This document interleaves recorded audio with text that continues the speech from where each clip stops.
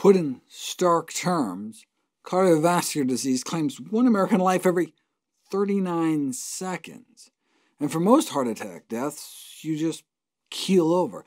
Sudden cardiac death is the first manifestation of coronary heart disease for the majority of individuals, particularly among women. So for many of these sudden death victims, their first indication of the presence of heart disease was their demise.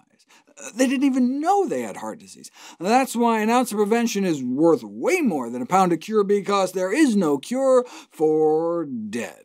But that's why the prevention of sudden cardiac death remains such a major public health challenge, because most people don't even know they're at risk. But we've known for over a half-century, when we first started autopsying young servicemen who died in the Korean War, that coronary artery disease begins in our youth, even among young children. So business as usual is simply not going to yield the improvements necessary to radically improve the cardiovascular health of the United States. But the good news is, a low-risk lifestyle, not smoking, exercising regularly, having a prudent diet, and maintaining a healthy weight, may be able to wipe out the vast majority of risk for sudden cardiac death. So the time is now long overdue to start aggressive preventive cardiovascular disease programs in our schools, our homes, our work sites. How about starting in our hospitals? A significant percentage of hospital surveys had fast food restaurants inside them, with Krispy Kreme topping the list. Brilliant marketing, given that families surveyed in hospitals with McDonald's were twice as likely to think McDonald's was healthy. After all, they let it in a hospital. But what about food served in hospital cafeterias themselves? Are they much better? 384 entrees were analyzed at 14 children's hospitals in California, and only 7% could be classified as healthy. And just in case someone accidentally picked the rare healthy option, 81% of eating venues in children's hospitals made sure to have junky impulse buys like ice cream, cookies, and candy near the checkout register. And 38% had signs that explicitly encouraged unhealthy eating. Why would they do that?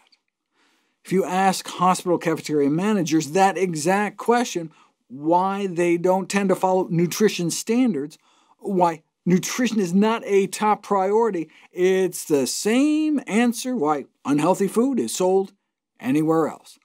The pressure to generate profit. Increased emphasis being placed on running a hospital food service department as a profit center, a bigger and bigger profit center. It's such a metaphor, right, for our sickness care system in general, where healthy treat-the-cause approaches are eclipsed by the pills and procedures that bring in the most money. Well, what do you expect from the private sector? But public hospitals don't seem much better. A 2019 analysis of veterans hospitals found that all VA hospitals contain vending machines providing a majority of soda, candy, and junk foods that directly conflict with our government's own healthy food choice recommendations, such that, ironically, hospital visits could theoretically promote worse health. This raises the question why any soda or candy machines are available at our VA hospitals. Are we trading the health of our veterans for profits?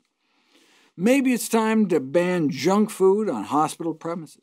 On daily rounds, it's appalling to see patients gorging on potato chips, candy, soda, the very foods that may have contributed to their admission in the first place.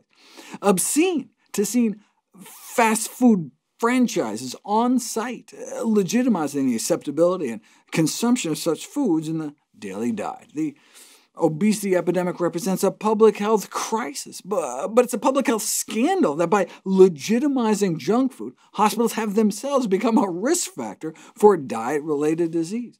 Maybe it's time to stop selling sickness in the hospital. What message do residents receive when they are fed pizza and soda pop at grand rounds on obesity? We need a healthcare system with more Hippocrates and less hypocrisy.